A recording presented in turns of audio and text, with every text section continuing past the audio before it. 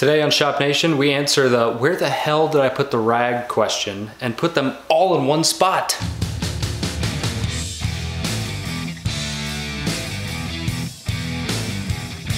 What's up and welcome. I'm Travis with Shop Nation, and in today's pursuit of shop greatness, I'm going to address the mess. Now, there are lots of situations in a shop where you need something to clean up a mess, whether you're staining, finishing, gluing, painting, or all of the above. And I've always found it hard to figure out a central place to put all this stuff that makes it easy to get to. Because I don't know about you, but anytime I need one of these, my hands are covered in something that I can't get to where the rags are. So in today's video, I want to address that by consolidating all of this into one location that's easy to get to, that I don't have to open a door or a drawer to access. So I've drawn up a pretty simple plan for a cabinet that's going to mount on the wall that's going to be made of primarily 1/2-inch plywood. Now I'm trying to use as much scrap as I can around the shop, and I think this is a great project if you have a lot of scrap laying around your shop as well. Now you can easily modify the design for 3/4-inch plywood if you happen to have way more of that on hand. So step one is to find enough 1/2-inch plywood to make all of the pieces.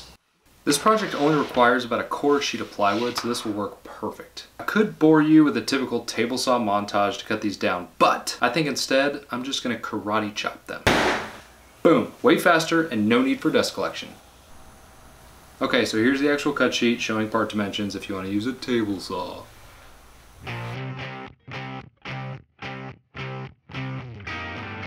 So to start, we'll need the back plate and the 2 side pieces. Here I'm using my T-roll to draw a line 3/4 of an inch from the back edge to act as a nail reference line. Then, using some 1/2-inch plywood pieces to raise the back panel up for the correct spacing.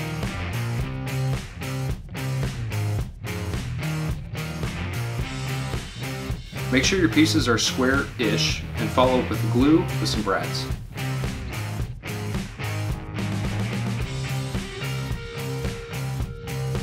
Then just rinse and repeat for the other side.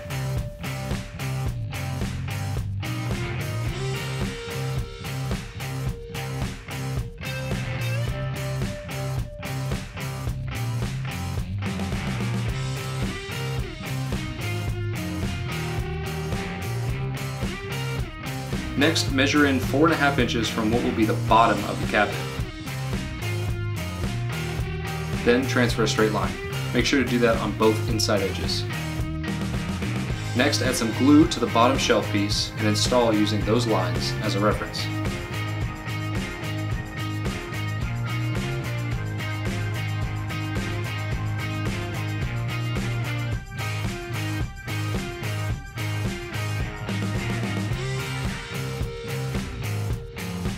Each of the chutes in the main compartment are 5 inches apart, so the dividers are spaced accordingly. Again, take the time to make some nail reference marks ahead of time. You'll be glad you did.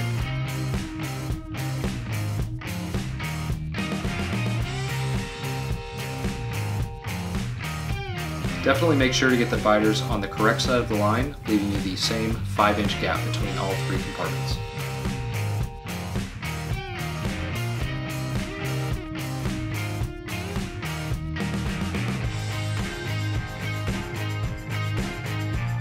Wipe the excess glue with the rag you probably had to dig through a cabinet to find. So next up is to lay out the sight glass slots. There are 2 that are 3 inches from each side, 1 in the center, and the end of each line is 2.5 inches from the top and bottom. Now punch out those center marks with a 1/2-inch drill bit. I'm using a brad point bit to make this a little bit easier. It's probably worth mentioning here that a backer board underneath this piece would help prevent blowout on the backside.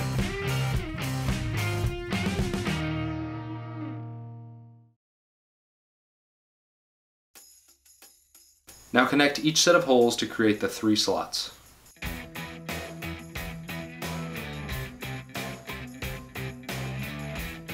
I chose to use a jigsaw here to finish it out, but you could easily use a router as well.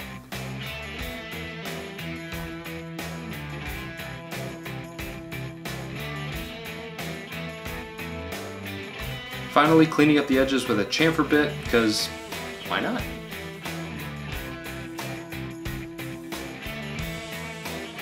Now this next part is optional, but I've chosen to make these little 45-degree ramps to help force the rags forward at the bottom of each chute.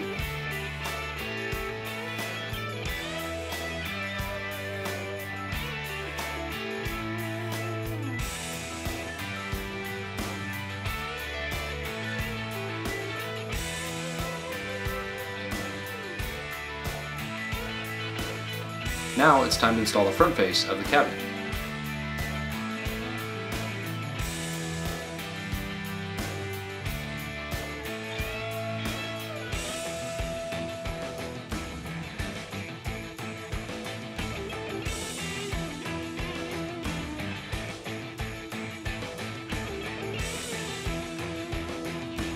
With the cabinet flipped over, I can install the French cleat by which the cabinet will be hung.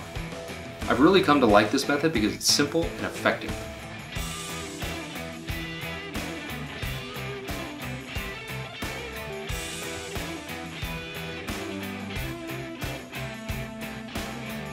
With the top just sitting in place for now, I whipped up a quick glove box holder for the side. Now you can definitely go much simpler than I did here, or heck, even buy one off the shelf.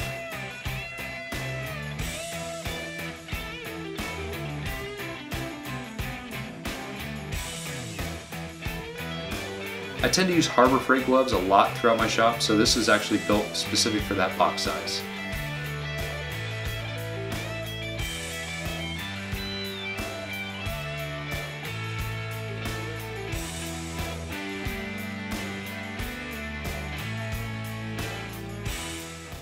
Alright, so now with most of the construction complete, it's now time to prep and paint the cabinet. Freaking finishing. Starting with wood filler and then finishing with sanding should get these parts ready for paint. I forgot to mount the glove box holder, so I knocked that out real quick with a couple of countersunk screws.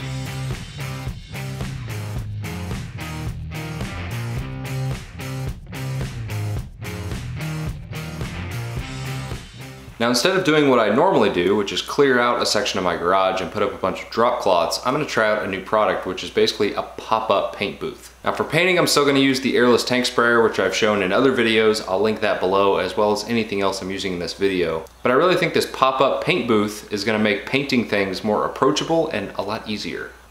Let's give it a shot. So it's basically a tent, and it goes together like a tent. But I like it.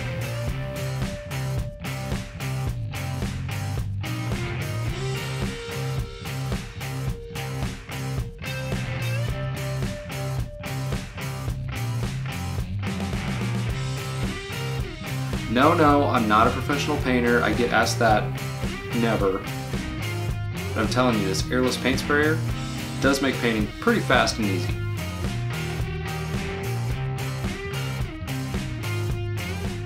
Alright, so we now have the parts painted. Last step is to add some last minute details, put it all together, fill it up, try it out. Alright, so for these little window things here to look into each slot, I'm going to use some really thin acrylic. I'm going to cut this into strips and then I'm going to glue it behind so that the rags don't come out of the holes.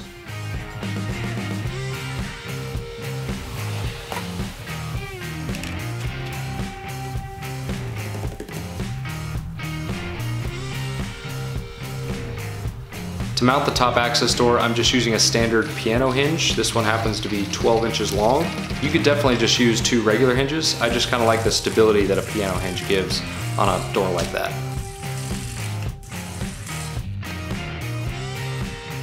For the mounting of the paper towel holder below, I chose to use some 3D printed parts to help me out. Now if you don't have a 3D printer, that's okay. You could easily make this out of wood or other materials. So for the mounts or cradles on each side that hold the dowel, which in turn hold the paper towels, I modeled up these little mirror image parts in Fusion 360 and then 3D printed them on my Mark Forged 3D printer. Now I know I just did a video on the Prusa 3D printer and I could have easily used it for this. I just happened to have material loaded in the Mark Forged, it was ready to go, so I just chose to use that. So basically the dowel enters here and then falls into the slot, and then as you're pulling paper towels, it won't come up and out of there. Now because the dimensions of the paper towel roll and the cabinet itself are different, I had to print some spacers as well. So each of these spacers will go on either side of the paper towel roll to kind of make up that space.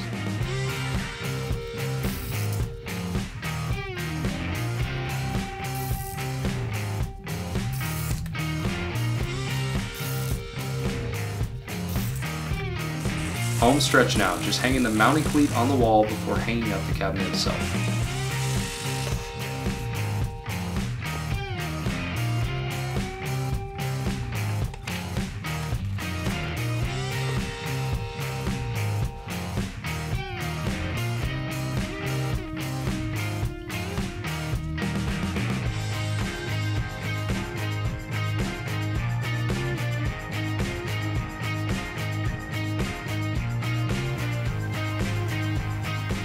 Okay, that's a wrap on the ultimate shop rag dispenser. That's a terrible name for it. I gotta think of something better.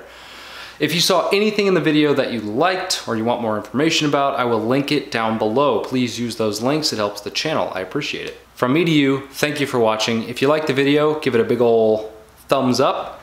If you're new to the channel, this is what we do. We make shop projects. If you're interested in pursuing shop greatness, hit the subscribe button and you will get future updates. I'd really like to know what you thought about the project, so if you have any suggestions or any things that maybe I should have done a little bit differently, please leave those in the comments below. And for the subscriber update, as of shooting this video today, whatever time it is, 41,671 subscribers. Stick around for more Shop Nation videos. If not, we'll see you on the next project where we will continue to pursue shop greatness.